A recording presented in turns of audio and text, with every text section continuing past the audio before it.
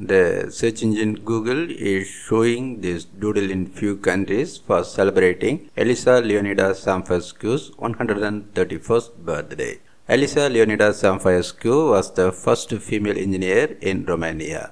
On this day in 1887, Elisa Leonida Zamfirescu was born in the Romanian port city of Galați. Due to prejudices against women in the sciences, Zamfirescu was rejected by the School of Bridges and Roads in Bucharest.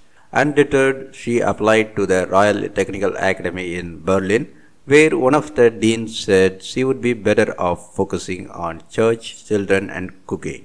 She persisted in earning her degree in 3 years to become one of the first women engineers in Europe. Returning to Romania, Zamfirescu worked as an assistant at the Geological Institute of Romania. During First World War, she joined the Red Cross.